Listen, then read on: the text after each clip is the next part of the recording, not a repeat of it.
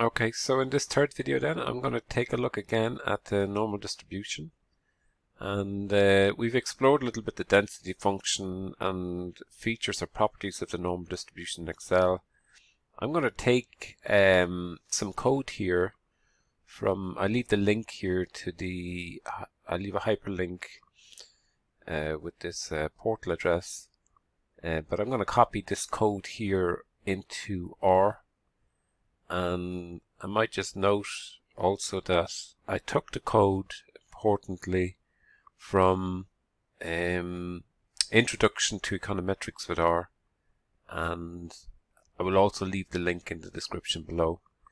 So I'm going to go into R and I'll paste the code directly in, and then I'm just going to run the code. And the idea here is I just explore a little bit some of the qualities of the normal distribution.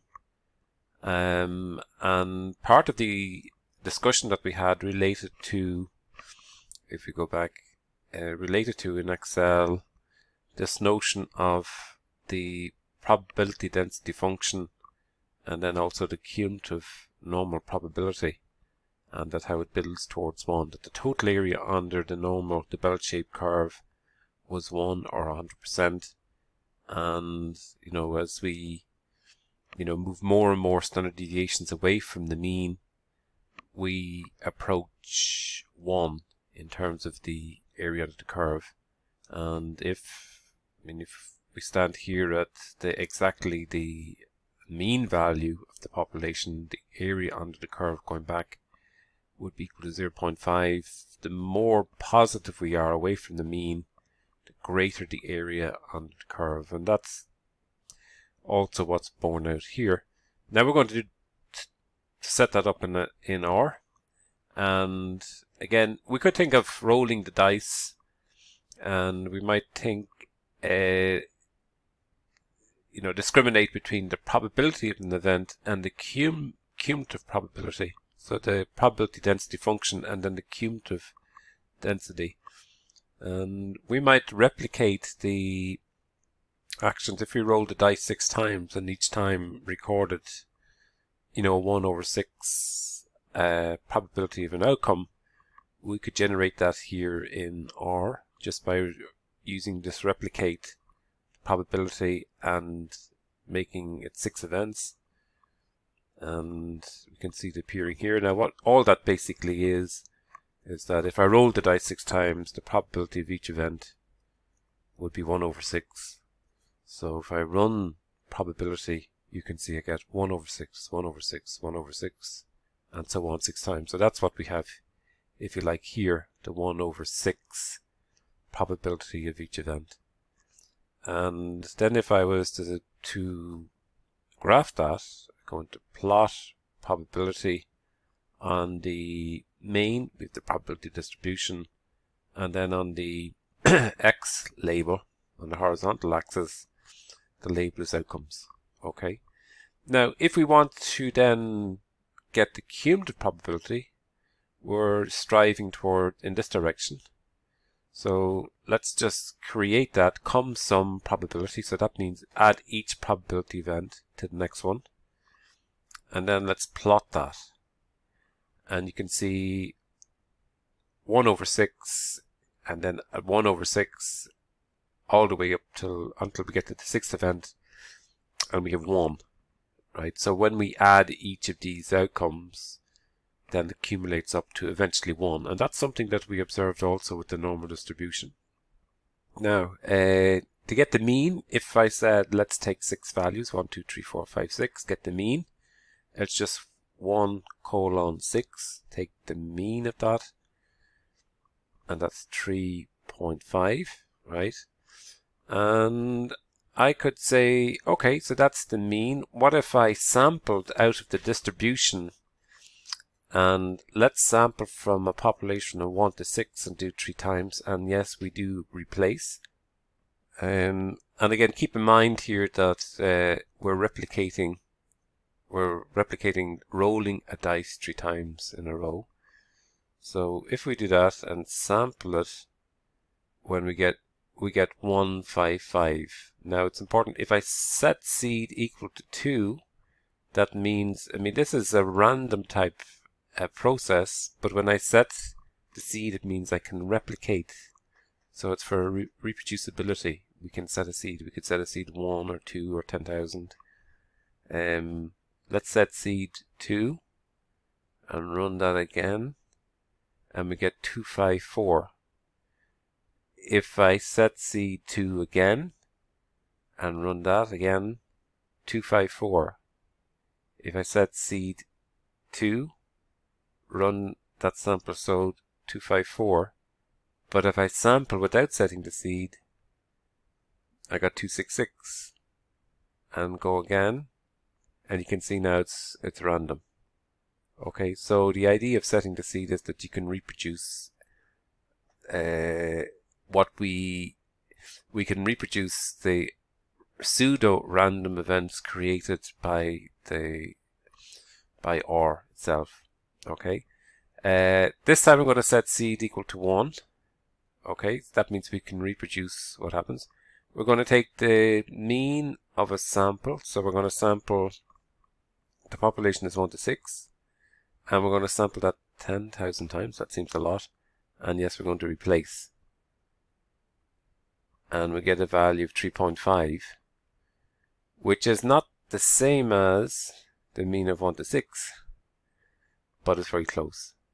Okay, and then when we get the variation here, the variance, it's 3.5 of that. Try it again. 3.5, set seed equal to 1, and do it. 3.59, set seed equal to 1, run that mean, 3.5039, and then the variance is 3.5. Okay, now let's develop these ideas of probability and distinguish between the probability of a given event or the cumulative probability.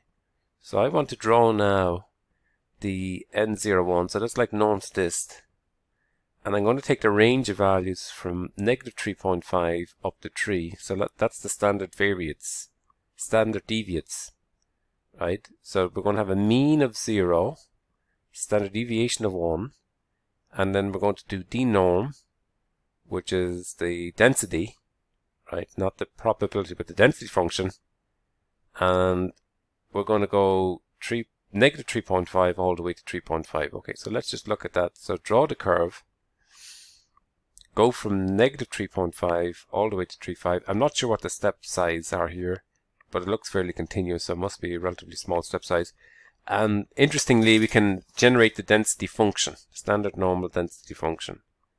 Okay, and if we wanted to see what the height here of the density function was at 1.96 standard deviation, so that's about here, and then at 0, that's about here, and then positive 1.9 standard deviation, that's about here.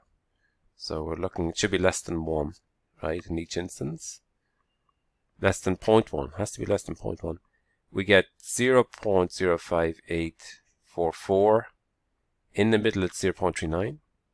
0.39 looks about right. This 1.96 is less than 0.1, 0.58, and then 0.58 replicated. So again, we have some preliminary evidence, at least from this, that the normal distribution is indeed bell-shaped and symmetric. Okay, so that's what that offers. Okay, now I want to plot the standard normal cumulative density function, and I want to get the probabilities accumulated. So again, it's a little bit like what we had here and what we saw in Excel. I want to build up this picture.